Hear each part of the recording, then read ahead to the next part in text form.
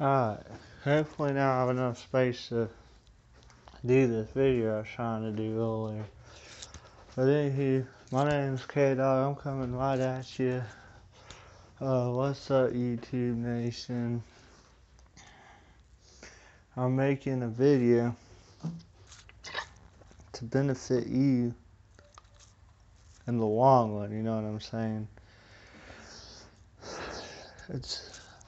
If you're out there in the dating game like me, great for you. I hope that you are getting done and getting out there and doing what you think feels great, you know what I'm saying? It's what's up, you know, doing your own thing, getting out there and making a name for yourself. Great, I'm happy for you. But just be careful.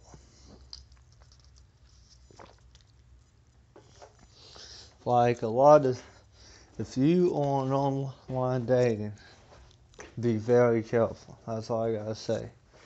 It is because these men and women, mainly women, my experiences with women, is they will fucking try to take all your money.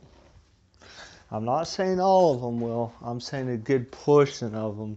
That is their main intention, is to take all your money away. I ain't trying to be a dick or nothing. Say well, that's all women are out there. Guys are out there to do is take your money. But 9 times out of 10, that's what they're doing. Is they're here to take. They make a full profit off of online dating. Like at the end of the day, like I was blind to this. I was one of the ones who basically thought men was supposed to provide for the woman, and that was the guy's job. Now I'm a true believer in it takes two to tango, and it sure takes two professions to make a two-person dream work. But like at the end of the day, my experience first started when I was 5-6 years ago. I was doing my own thing on a dating platform. I'm not gonna say what dating platform it is because I don't want them to get me in trouble for giving them a bad rep or a bad name or whatever.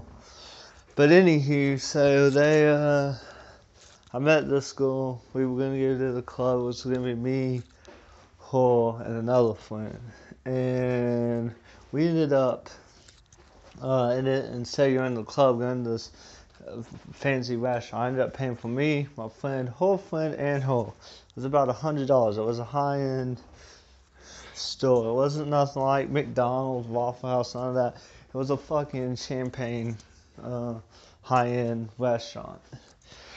And then I ended up having to pay for her gas to get back to the town she lived in, because she lived in the next town over. And then after that, we ended up meeting up again. I ended up spending $440 on a fucking phone.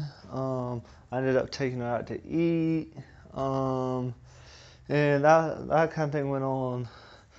Little things like that started adding up. Then again, I ended up laying down about $2,000 on a car for. So yeah, it's just one thing leads to another. Well, I ended up stopped talking to her because I was tired of her taking all my money and stuff like that. But and she gave me a bunch of crap for me helping her out, which actually ended up not being anything. But I ended up letting her come back in my life. She ended up ruining my credit again. So now I have really bad fucking credit thanks to her again. So the reason why I'm saying all this and stuff like that is if you know somebody that has been put in the same situation I was, or if you yourself has been put in the same situation I was, there is no laws against what these women and men are doing right now. You know what I'm saying? It's up to us to expose these women. You know what I'm saying? And the reason I say that is because when she fucked my credit up, took basically, we got this car loan and the car ended up getting repoed and stuff, and she ended up not making any payments. I tried to do an initial investigation. I had all her information, where she lived, what she did, all that. I had a bunch more evidence than I had the last time, but law enforcement said they cannot do anything because, honestly, I gave the initial consent.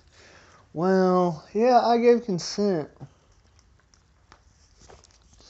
on signing my own name and stuff like that. It's not like identity theft or anything.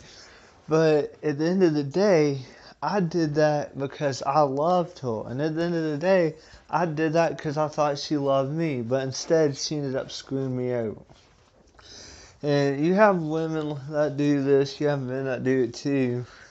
But they take these really nice, they take advantage of nice people. And I am beginning a show that calls Expose the Naughty. And I'm starting a show called Exposing the Gold Digger. Kind of like How to Catch a Gold Digger. It's going to be the name of my show. And How to Catch a Gold Digger is basically, I myself am going to be looking for people who, that's my main objective, is trying to be with people or scam people out of their money through dating websites. And if you have anybody that are interested in, or if you know anybody who have had anything like what happened to me happen to them, please hit me up in the comments. I'm going to leave my email in the description below. Let's catch some gold diggers. Let's catch some scammers. Let's bring them to justice together, because I kind of want to do this. Basically, the setup of what we're going to be doing is I'm going to be calling whoever or FaceTiming whoever gives me the go-ahead on whoever they want to get caught.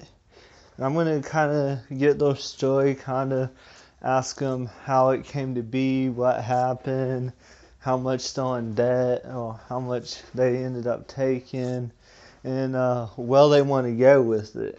And it's all going to be documented and put on my YouTube channel. It's called How to Catch a Gold Digger, and stuff like that. So I hope you guys are really interested in helping me catch men and women who do this, and let's work together to catch some gold diggers, okay?